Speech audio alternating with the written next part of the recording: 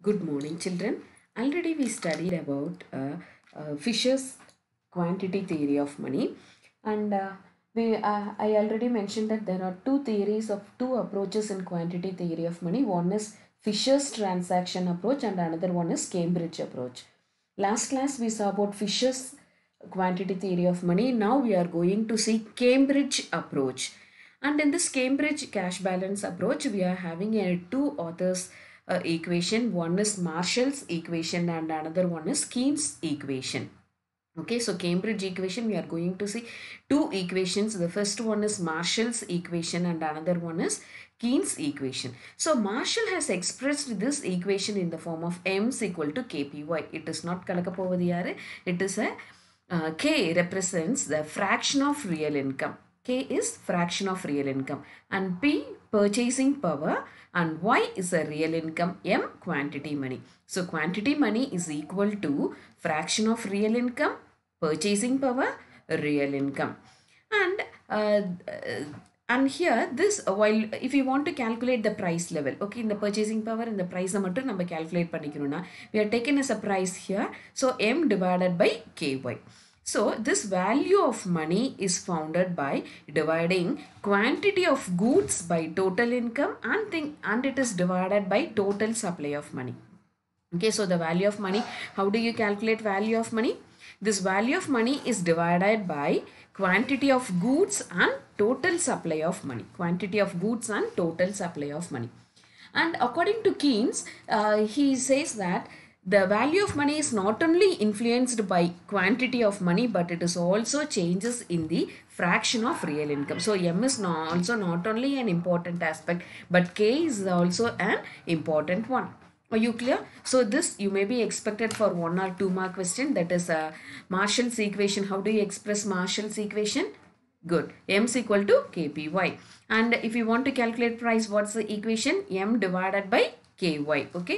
Price எடுத்துக்கிறோம். So M இந்த பக்கம் equals கிந்தோக்கு வரும்போது M by KY. And according to Marshall, M is also not only influence the value of money, but K is also an important one. Okay, next concept is a Keynes equation. Keynes equation is represented as N is equal to Pk. Okay, how do you express Keynes equation here? N is equal to Pk. So N is nothing but supply of money. P is a price level.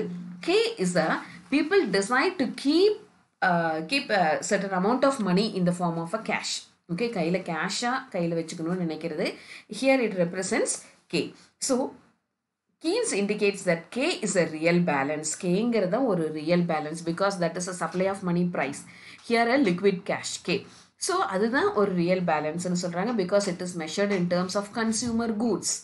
Okay, already you know what is meant by consumer goods. So it is measured in terms of a consumer good. So K is a real balance. So here Keynes suggests that people's desire to hold money is an unaltered by monetary authority. So நம்ம கையில பணமா வெச்சுக்கணும் அப்படின்னு நினைக்கிறது வந்து வேற யாருனாலையும் monetary authorities-னாலையும் அதை மாற்ற முடியாது. So we can change only the quantity of money and the monetary authority. So price level and value of money can be stabilized. So price level value of money தான் நம்ம stabilize பண்ண முடியும். How we stabilize the price level? It is only because of a quantity of money and monetary authority.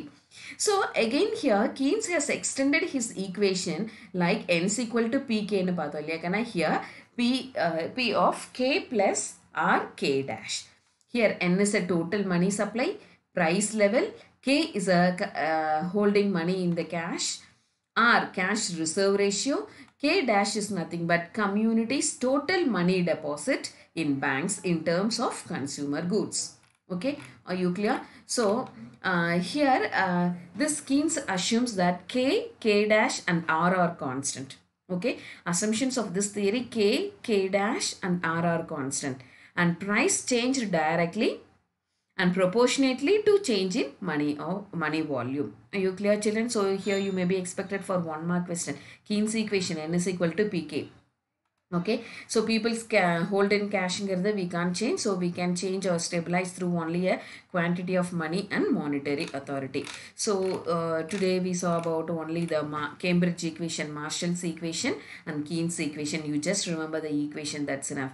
M is equal to KPY, And here it is a Keynes equation is n is equal to pk. Are you clear, children? Yes, next important concept is inflation, types of inflation, causes and effects of inflation. Next class we'll see about it. Thank you, children.